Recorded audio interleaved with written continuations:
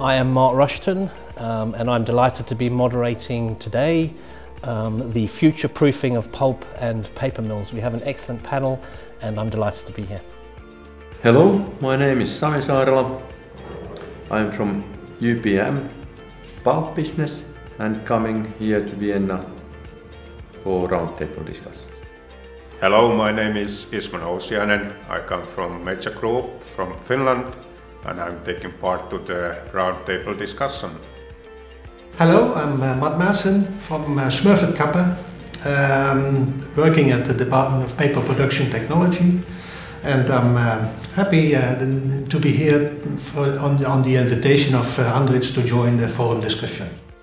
Hello, I'm Harri Quintus and I'm pleased to be here in Vienna in this roundtable discussion with my very good customers who are also some coming from Finland. Hello, my name is Björn Hansen from Andrits. Looking forward to participating in today's roundtable discussion.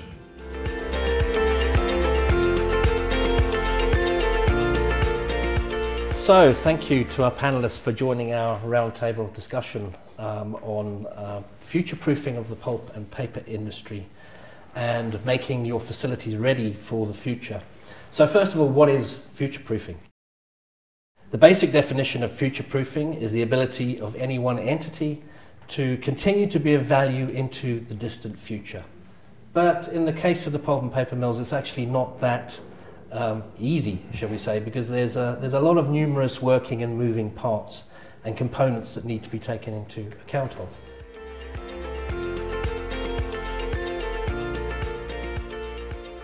Sami, could you please start and give us what is the strategy of UPM going forward? We strongly believe that there is a need to replace non-renewable materials with renewable materials. We believe that there is growing demand for pulp, so we like to grow in pulp.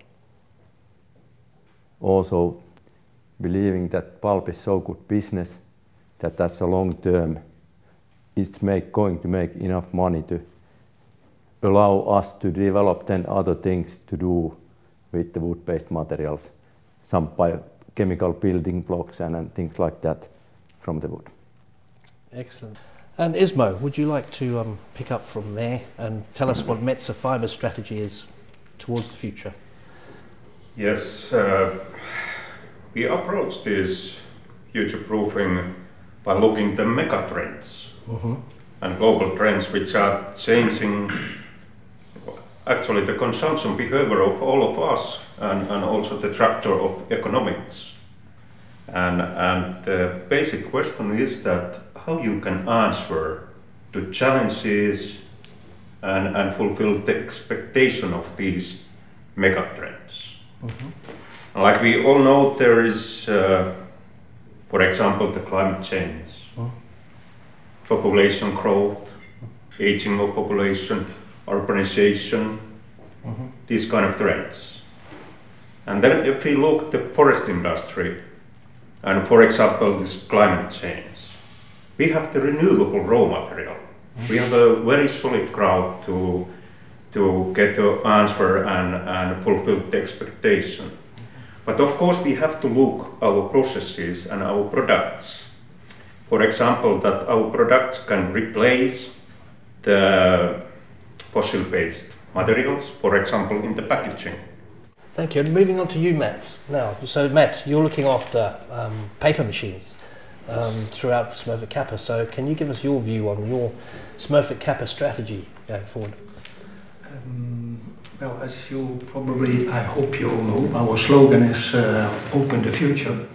And that slogan is resulting from the fact that we have a strong belief, we are really convinced that for the long-term future, wood and paper and fiber-based materials are really the way to go. It's a part of the solving of the future of this world.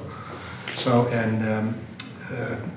we have a strong belief that we will not be on fully recycling, but we have a strong belief that we keep on using also virgin materials And we would like to go in the direction that you make more out of it. As you said before, it's not only paper, it can make a lot of more valuable materials that will replace fossil fuel or fossil material-based materials.